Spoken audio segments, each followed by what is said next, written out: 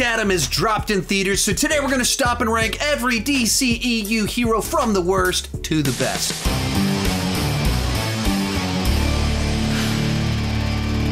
As we go into this, I didn't include the Suicide Squad because while they are the protagonists of their films, they're only doing the right thing because they don't want to die. There's also like over 20 of them, so that would make this list very cumbersome, and I have my own video talking about the Suicide Squad. One more thing before we get started, this video is brought to you by Factor. Factor makes meeting your nutrition goals easier than ever by delivering fresh, never frozen, dietitian-approved meals right to your doorstep. I don't know about you, but for me, the fall is an incredibly busy season. That's where Factor comes in. Their zero prep, zero mess meals make it so easy to have fast, delicious meals that can fit anyone's lifestyle. Factor makes wholesome eating simple. They offer a variety of meal plans with rotating weekly menus of 25 plus meal options, and they have Factor Plus add-ons. Choose your favorite meals or let Factor craft your orders based on your taste preferences and meal history. I've been using Factor for about 6 months now, and I just keep track of my favorites each month, so when I'm ordering, I'm able to order from my list of favorites. So tonight's meal is the buffalo chicken breast, one of my favorites from Factor. If you don't know, I'm pretty into fitness and pay close attention to what I eat, but I don't really know how to cook. So Factor brings variety to my diet while still meeting my nutrition goals, while still tasting great and being quick and easy to prepare. We're updating our kitchen right now, so I can't sit at the kitchen table, but the food tastes just as good over here. Head to go.factor75.com/SeanChandler60 and use code SeanChandler60 to get 60% off your first Factor box. The link is down below in the description, and let's get started. In last place, the Huntress, one of our birds of prey. And the idea of the character is pretty good. She has a backstory giving her a nice motivation that's clear. I like the actress playing the character, but I don't think the mashup of the two worked for me. I simply didn't find her convincing as this character. Not impressed. And a lot of the parts where she's supposed to be intense and the person out for revenge, it just felt like she was overcooking it. And actually is one of my least favorite performance I've ever seen her in, and it's the only one that I've seen where I was like, I don't think that really worked.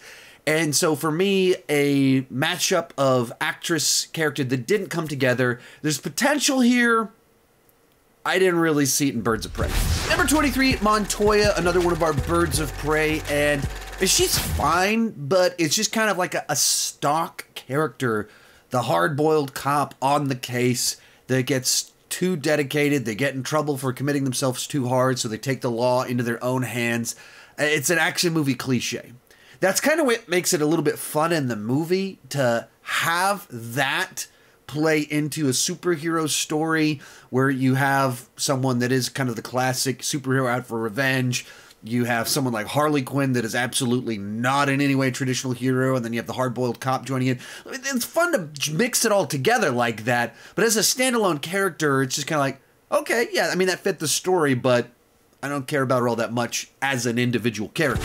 Next up, Cyclone from the Justice Society in Black Adam. And I didn't dislike the character. I thought she was fine in the movie. There's just not much there for her. She's not given enough time to have a clear backstory, motivation. She's just someone with like wind powers. So she gets to join in on the action. She has some nice camaraderie with her teammates. But of the characters in that movie, I felt like she was the one given the least amount of time to be interesting.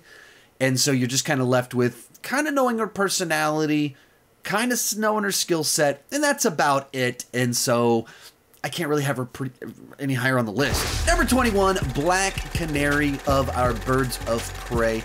And much like Montoya, I don't have any issues with the character in particular. I don't have a problem with the performance.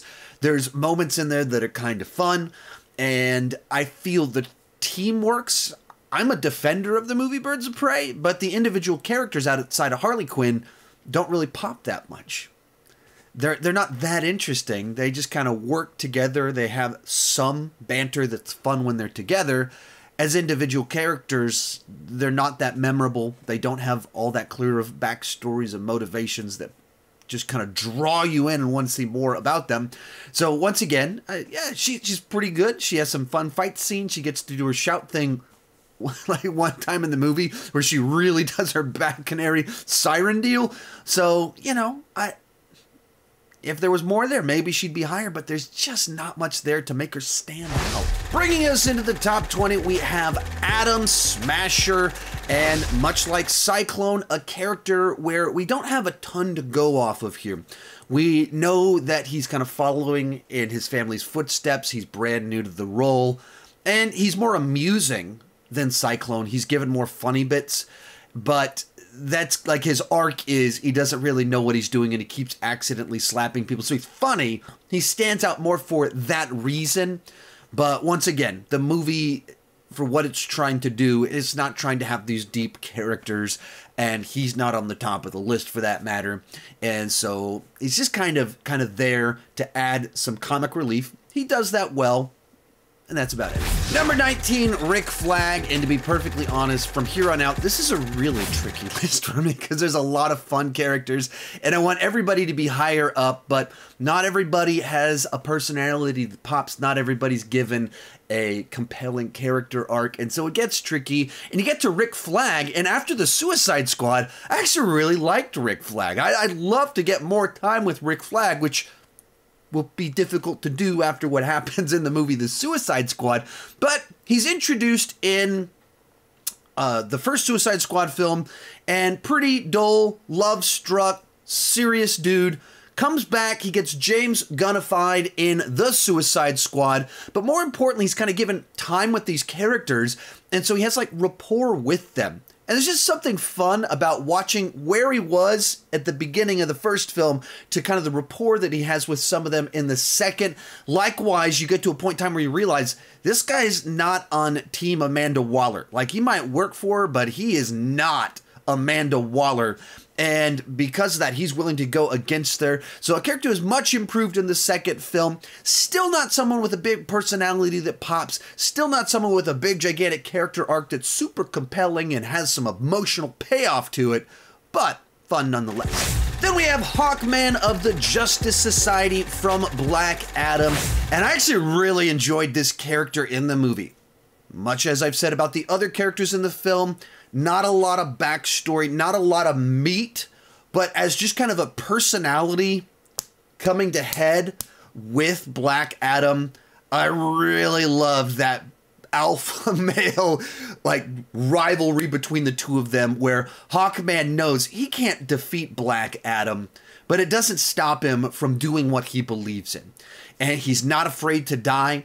He's on a mission, and he's going to do what he has to do to succeed in that mission. And so I loved all of that. Hopefully we'll get to see more of this character, and in the future get more of a backstory, more of an arc for him. So he's not just a fun personality at odds with other big personalities, but someone that really grows, changes, and has some emotional depth. Number 17, the Polka-Dot Man. Now, in my introduction, I did say I wasn't going to include the Suicide Squad because they're only doing the right thing because they're being forced to. But as you move into the third act of The Suicide Squad, it reaches a point in time where Amanda Waller orders them to stand down and threatens to kill them if they don't stand down.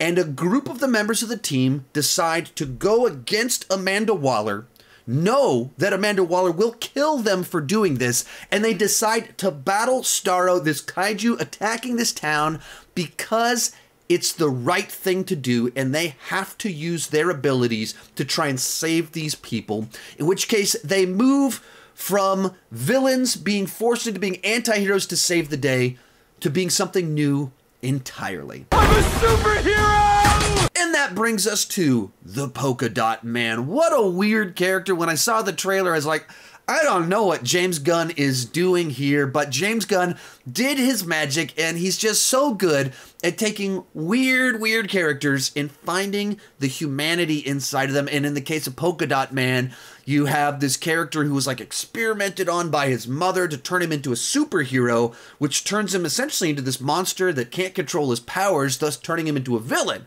But because he's turned into a villain, he's put on the Suicide Squad that gives the context to where he can fulfill his mother's destiny for him and truly become... I'm a superhero! It's all very James Gunn stuff. He even gets a heroic death.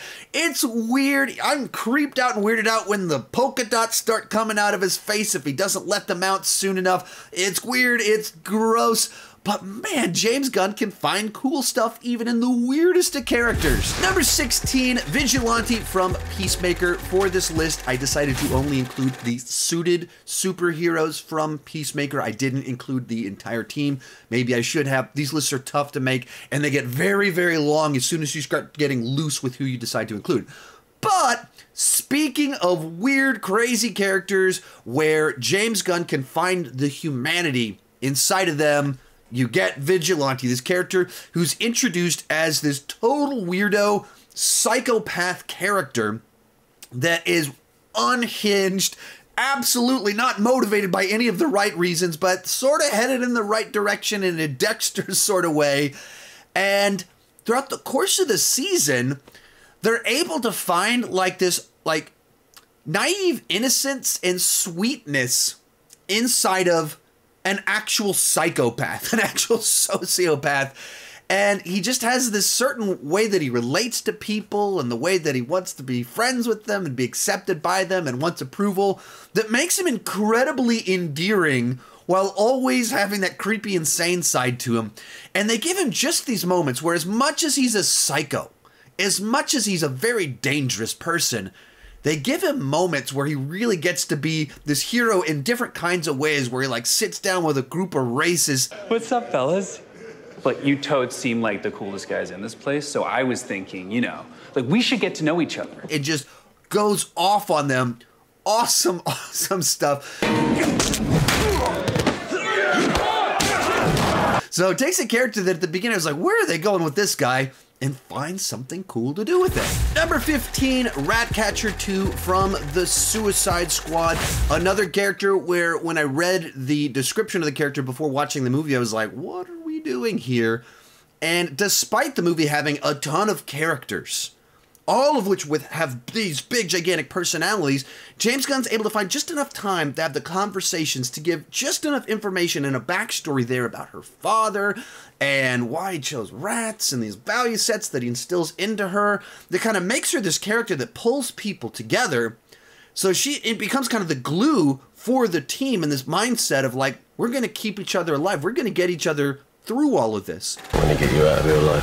I'm going to get you out of here alive. And that sets up a scenario where she's, in a certain ways, the catalyst that shifts Bloodsport's thinking just enough that creates the scenario where all of them become heroes by the end of the movie and get included on this list. Next up, King Shark. Now, I'm totally biased on this one because I love Stallone and he is voiced by Stallone, but once again, James Gunn does his magic and takes a character who is primarily in the film to be a comedic character where he's has a very simple mind, simple vocabulary. Are you food or are you friend?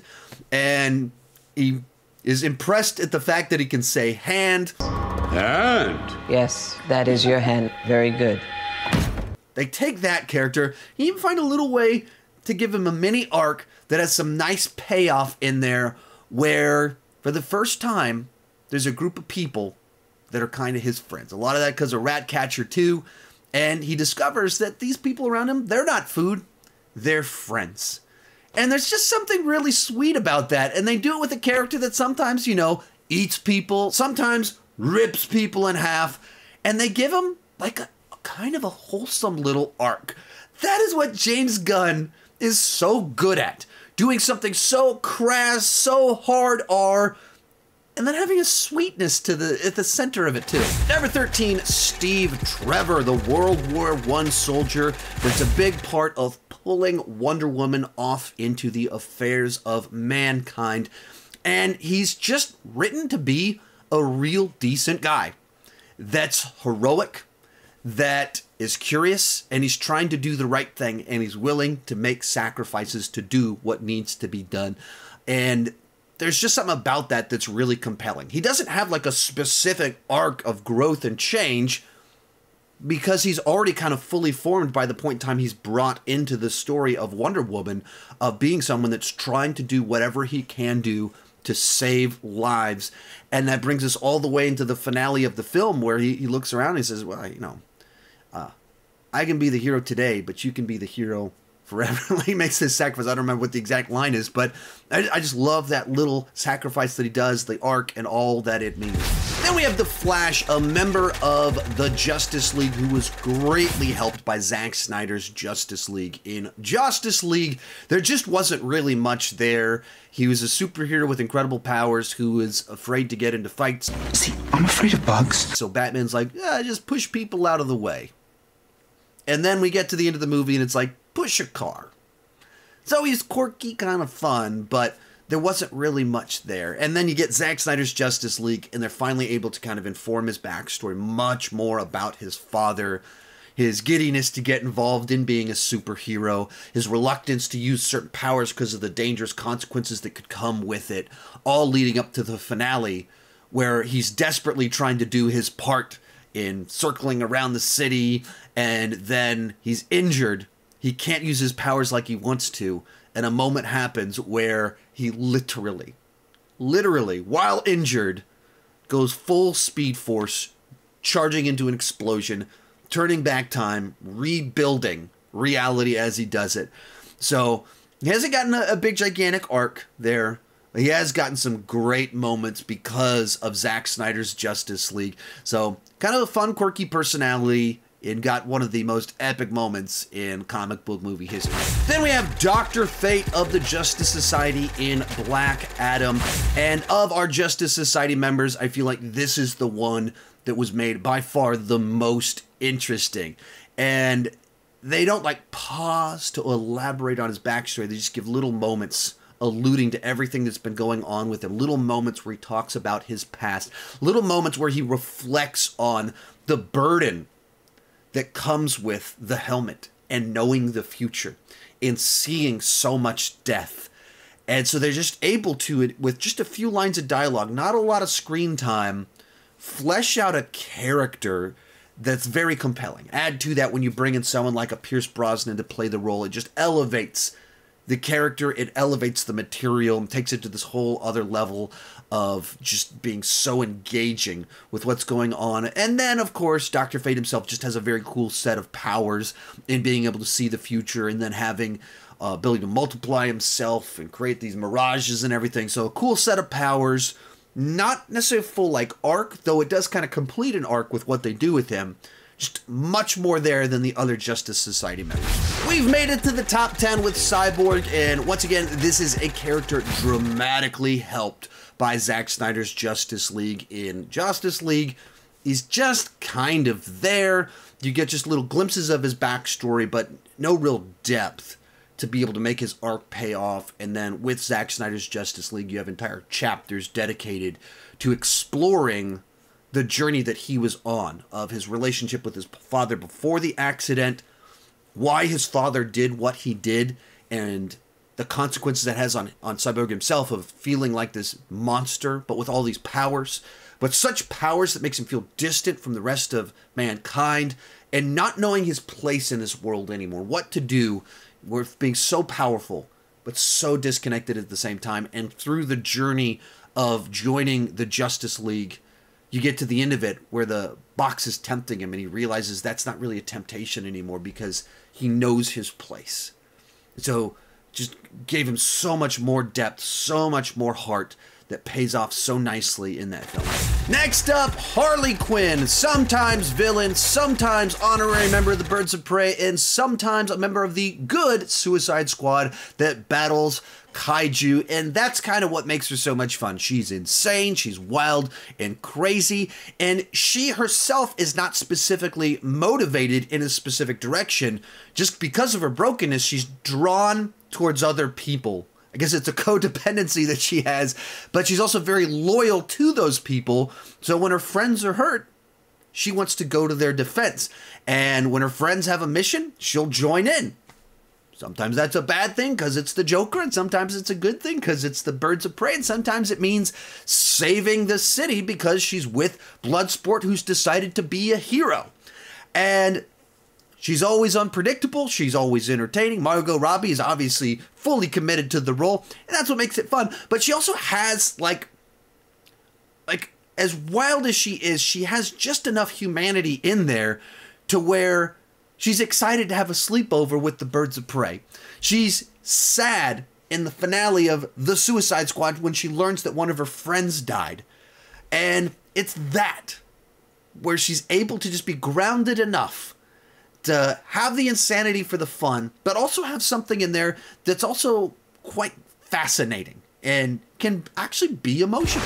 Number 8, Peacemaker, and the greatest magic trick that James Gunn was ever able to pull off was to actually make me like Peacemaker.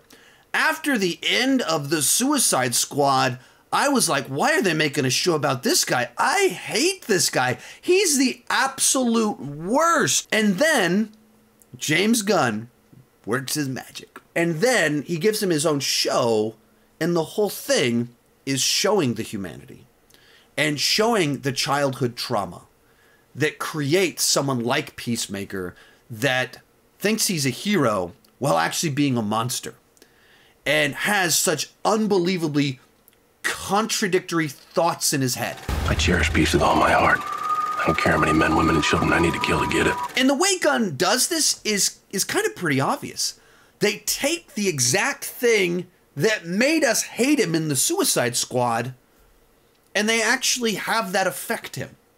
Whereas it seemed like nothing really affected him in that film, you have this moment, this one line of dialogue. Peacemaker.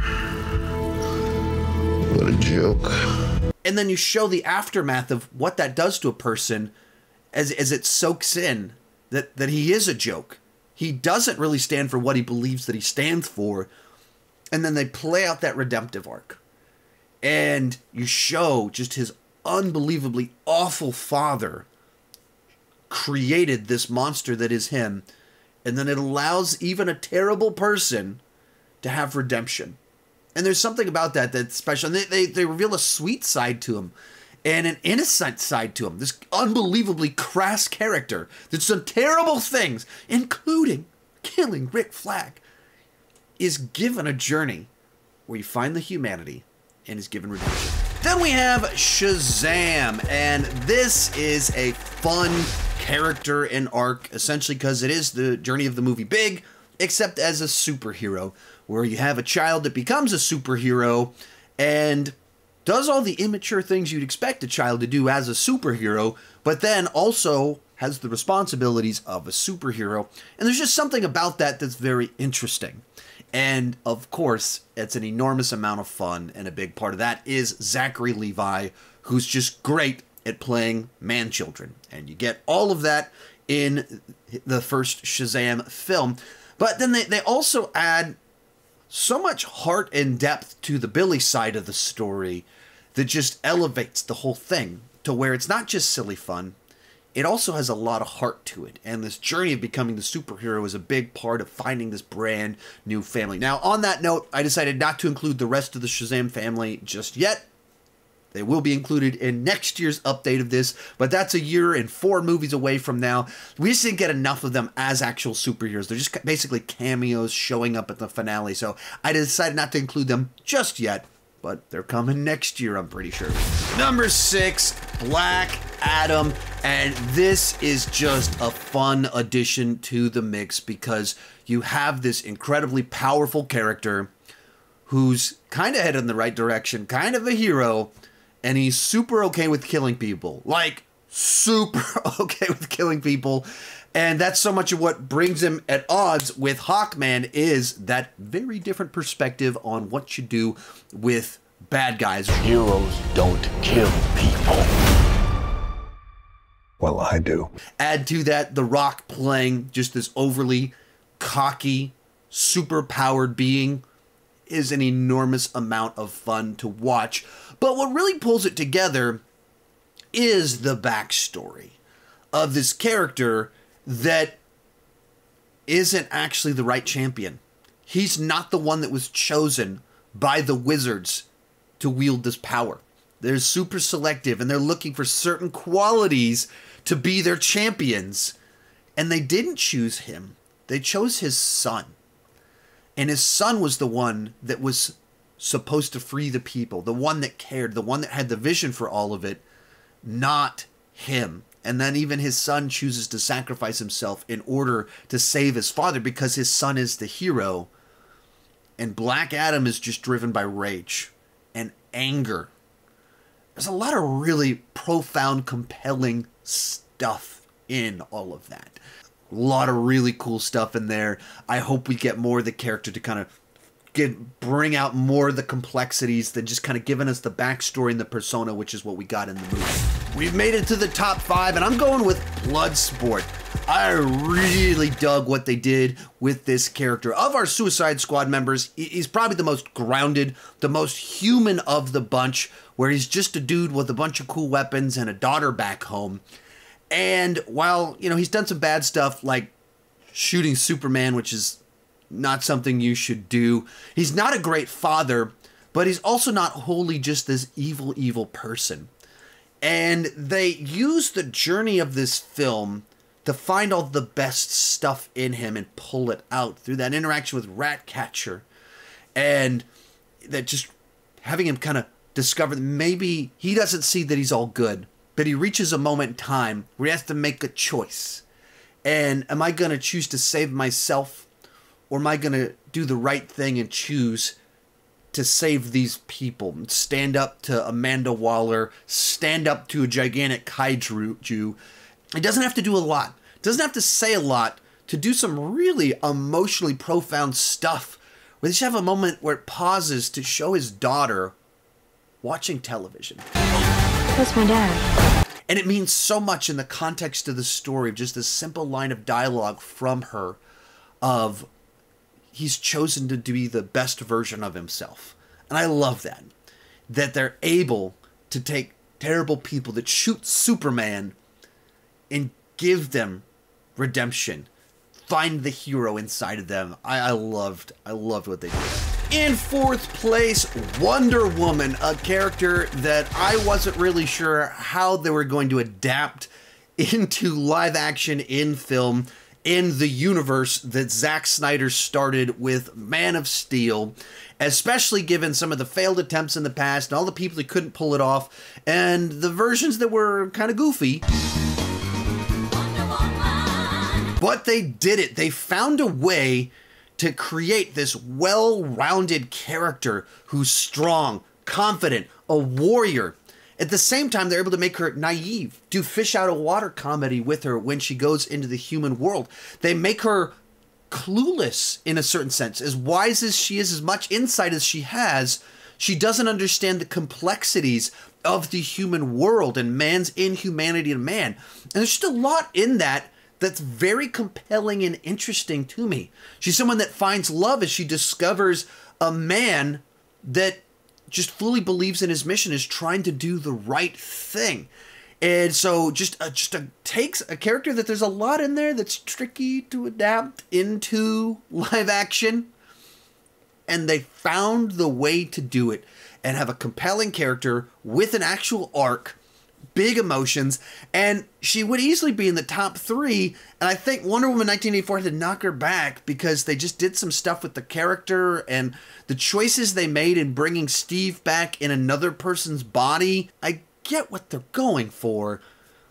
It just didn't work. And it had issues to it that compromised the character, knocked her out of the top 3. Real quick, before I give you my top 3, remember to join me down below in the comment section. Share your ranking of the DCEU characters if you're up for the challenge. Or, who are your favorites? Who are your least favorites? I'd love to hear your thoughts on it. Also, I've done a ton of other DC content. I did a real cool video a year ago where I ranked all 45 DC films from every continuity going all the way back to the 70s, actually back to the 60s, and so you can check out the supercut version of that right up here when this video is over with. In 3rd place is Aquaman, and this is just a cool and fun character, and so much of that just comes from Jason Momoa's actual personality just being so infused into the character, so he just has so much liveliness to him when he's on screen, but also by having him as this character that by powers and by birthright has claims to being a hero, has claims to being royalty, but has rejected so much of that.